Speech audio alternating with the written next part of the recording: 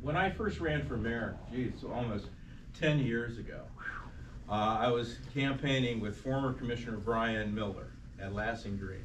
And I knocked on John Medford's neighbor's door. And the first question that she asked me was, what is your position on C2? Well, I didn't know what the heck she was talking about. I thought that was an explosive. You know, I don't know. You're off by 2. I'm off by 2. So, but what Brian said was she means the development from down Route 42 from Kroger's to the planned center of Union. The 1999 town plan designated this to be a green space so to distinguish Union from Florence. This resident, like most others that I talked to during that campaign, was dead against any development on that stated roadway. The reason residents did not want Union to be developed along Route 42 with all kinds of different retailers like Florence, thereby turning our city into another Florence. Now, no offense to Florence, but that's the fear.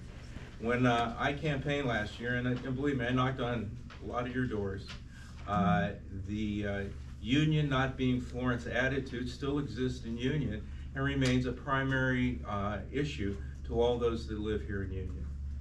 When the developer came to the city with their grand plan for the Promenade development in 2021, the plan was portrayed by the developer as a residential mix of high-end apartments and patio homes, as well as an entertainment district that would feature higher-end sit-down restaurants, liquid refreshment establishment, bars, and professional office and higher-end retail.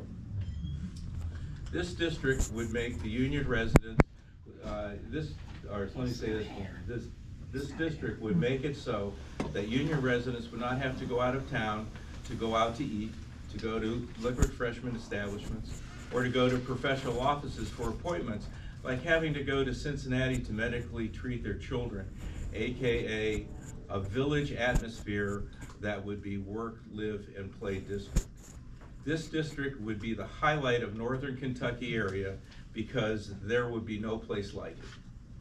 The developer's website was discussed at our public hearing, and that website states, Union's new planned entertainment district, a full lineup of upper scale restaurants and entertainment venues within this entertainment district. And it said other things, and then all road frontage lots on 42 will have restaurant, retail, and entertainment venues. This was the promise.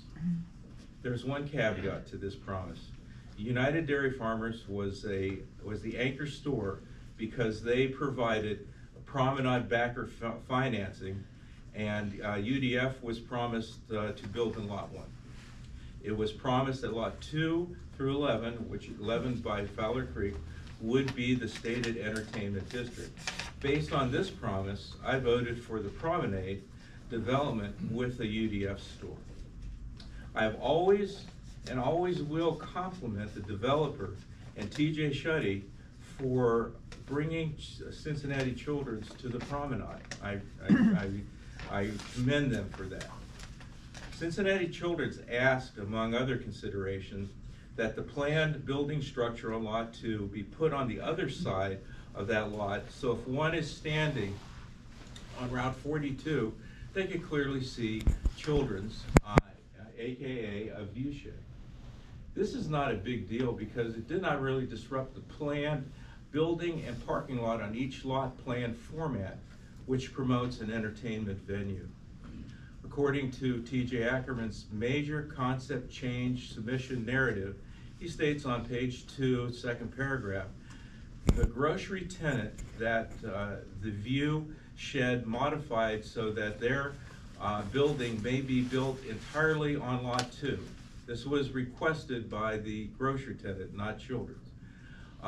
This would accommodate their prototype building of 19,432 square feet and an appropriate parking area to accommodate their patrons on Lot 3.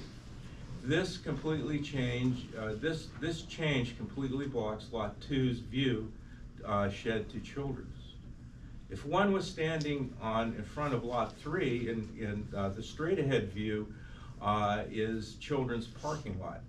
As Tom Breinstein pointed out at the public hearing, you can see a sea of parking spaces. Additionally, the proposed parking field impedes walkability of the entire development, as stated Thursday night.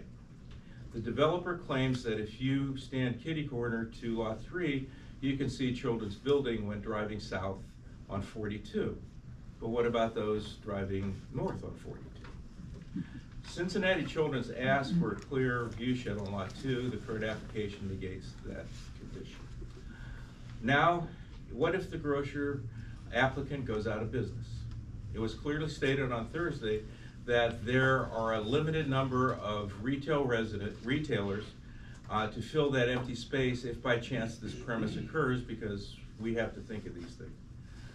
The revised building structure would not, in my opinion, be conducive to be converted back to an entertainment location as it was planned. Mr. Pavesi testified on Thursday that he would rather have an empty building than an empty lot. I disagree. I would rather have the right development per the developer's entertainment district promise than try to fill an empty building that has limited use prospects. On Thursday night, the developer's architect, Bob Koch, tried to make the grocer's applicant's 19,432 square foot building seem smaller by comparing it to Kroger's Marketplace. The proposed 19,432 square foot building would be larger than any of the other planned individual buildings in the Promenade retail section by 2.3 times. The other individual buildings lot ranges from 6,000 square feet to 12,108 square feet, which if you average them all out, that's 8,236 square feet. In comparison to the approved planned individual stores, this indeed is a big box store in that comparison. Additionally, delivery truck traffic for a grocery store is not consistent with delivery vehicles that are anticipated for smaller individual buildings as identified on the existing approved development concept plan. If the commission grants this request, it will most likely open the floodgates to other developers wanting to do the same thing on other lots, introducing more bigger box stores.